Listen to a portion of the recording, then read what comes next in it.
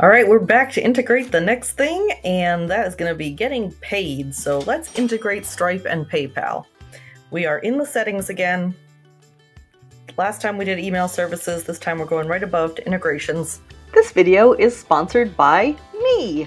Schedule a funnel mapping strategy session, and together we'll go through your business, your goals, your plans, and you will come away with a custom diagram of your ideal funnel. You'll also have the option to have me build it for you in just 1 week with a funnel by Friday. So click the link in the description to schedule your session. While you're in here, this is very easy to do. Just sign into the Google account that you have your calendar in. So I don't know if that needs to be a whole separate video, but basically just sign into your Google there. But down here with Stripe, we're going to click continue, and I have already set mine up, but basically here it's going to be asking you for API keys, and PayPal's a little bit more confusing, but Stripe is pretty simple. Stripe is a separate thing that you sign up for, and I believe it's free for most things. Like, they take a cut out of the payments that they process, like standardly for a payment processor. But this is how you take payments for a lot of different things around the internet. It integrates behind the scenes with a lot of stuff.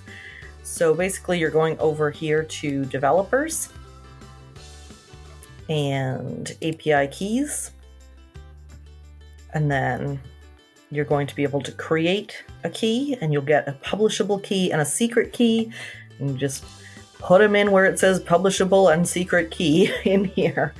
And then, no reason not to, I don't think, enable Google Pay and Apple Pay. Now, for PayPal, you need to have a PayPal business account. You don't have to set up PayPal as a payment option. Stripe will take standard credit cards from people, but having PayPal as an option does increase conversions. And I know that from the perspective of a customer, because I often don't feel like going and hunting for my wallet to pull out my credit card.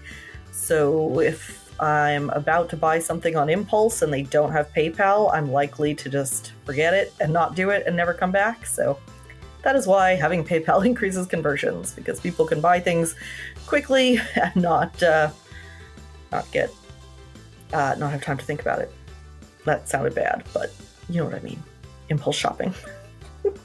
So they have this here, and so you can watch this video that shows how to integrate the PayPal part.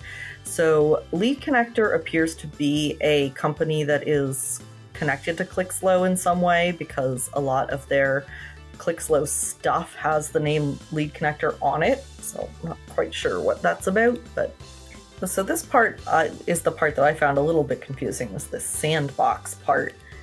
I haven't seen that before, but you'll see there's a separate place for live and sandbox. And this video is going to walk you through it, but if there's anything here that is not working for you when you put it through, let me know, and we'll get you some help.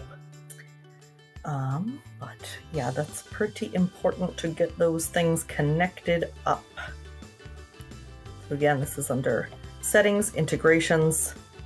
For PayPal, follow the instructions on this link.